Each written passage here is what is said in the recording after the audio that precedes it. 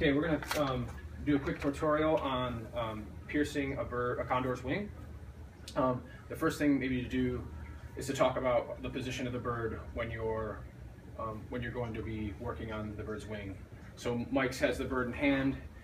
He's got the bird's feet kind of out in flight position, and he's essentially keeping those pinned with his elbow by putting a little pressure on the base of the bird's tail. The wing that you're going to work on is facing you, so we're going to be working on this wing here, and then Mike's controlling the head as well.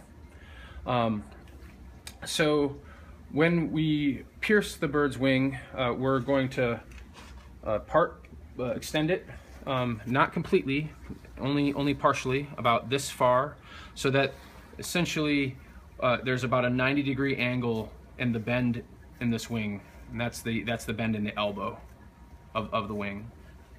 The next thing we're going to do is we're going to decide on where we're going to place the transmitter or the tag. And so the placement on condors, sometimes it helps to use a little alcohol just to get the feathers out of the way. And you'll notice this bird actually has a hole in its wing already, which instead of piercing we're going to go through, but I'll talk about placement now.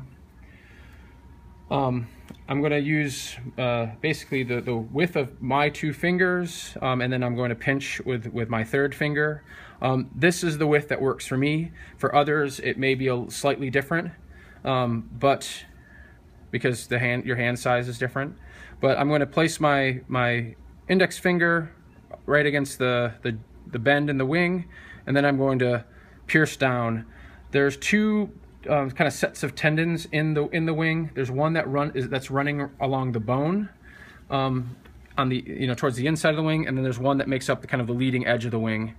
The placement of the piercing should actually be quite close to that tendon bundle of tendons that's running along the bone. So the hole in this wing is actually a little shallow than I would actually pierce. It's about 25 years old, so it's possible that it was pierced deeper and then just migrated out.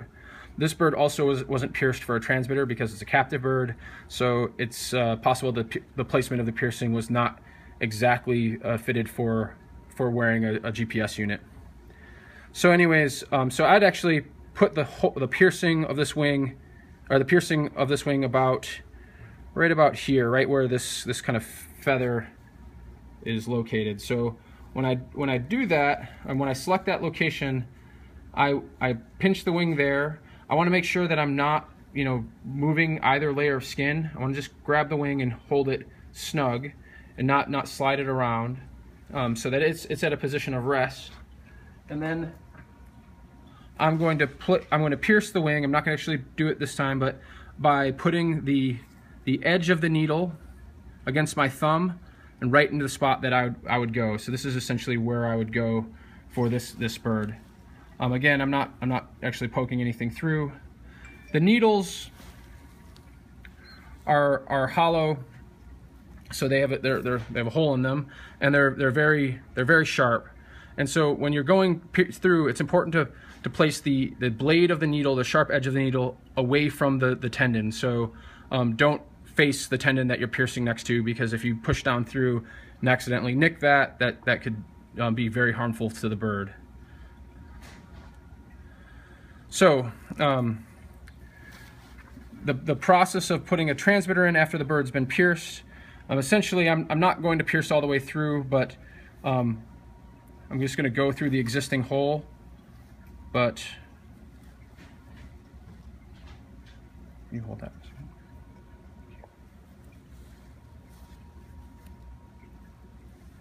But I'll put this here as a little bit of a placeholder. So this plug, and this will protect the bird as well. So again, the wing out extended. Again, I'd pierce a little bit deeper, but since this bird has a hole in it, so that the needle is actually going to go down through the bird. You'd be pinching, so I'd be pinching right about here. The bevel will be away from the tendons, and then I'd be going through. So once the needle is through the wing, you want to cap it with a rubber stopper, like I'm using to just as a placeholder, so that it doesn't stab the bird or cut the bird on the inside of its wing. And once the needle's placed, you can actually close the wing. You can look at the fit, and just kind of examine your placement. Again, this placement's a little shallow because we're going through an existing hole, but it's not the worst. But I'd definitely go a little bit deeper. The next step would be actually placing the transmitter on. So the transmitter, we've actually got two pieces. So we have the transmitter itself. When you purchase the transmitter from MTI, it doesn't come with this plastic cuff. It's just the unit and a post. We put this cuff on using all flex tag material. We cut that custom. I've already given Toby the template for that cuff, and then we fit it with also a wing number tag. That number tag wants to go on and fit pretty snugly against the cuff, such that when it's all put on,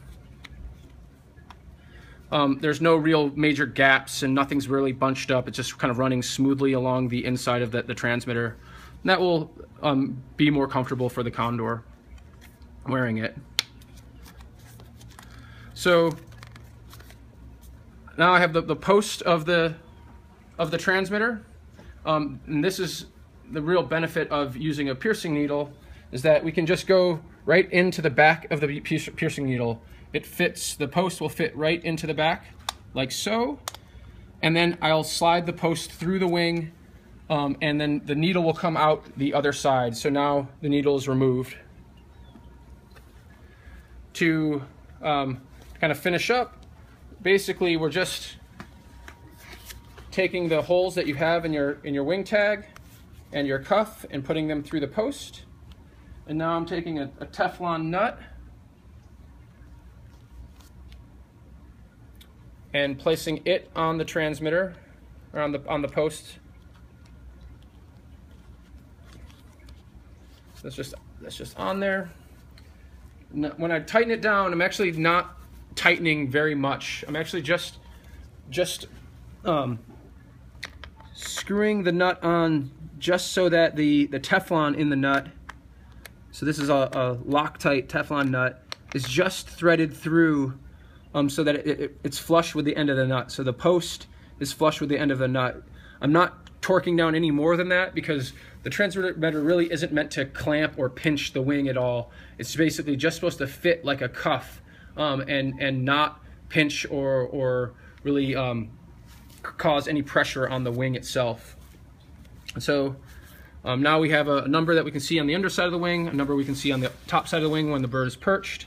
The way that you can assess your placement is how close this leading edge of the transmitter is to the leading edge of the wing. So ideally, and this is where we're not as deep, this is why we're not as deep as I like, but you know, we don't want to be able to fit really any space or anything underneath or in this little space here. We should be a little more flush than we are now. But again, this isn't the worst placement. A little, you know, the more shallow you are, the more likely you could have the transmitter kind of rolling forward, which will lead to the transmitter ripping out of the wing. So any sign of a transmitter flipped up like this, where the antenna is kind of pointing out in space or out in the air and not running against the wing, is a bad sign. That's definitely not an appropriate transmitter placement, and it's one that you'd like to remove if you can get your hands back on the bird, because it's going to fall off on its own if you don't. So that's the placement of the microwave telemetry GPS or Argos GPS transmitter for Condor on the patagium. Is your finger in the way? Yeah, the whole time.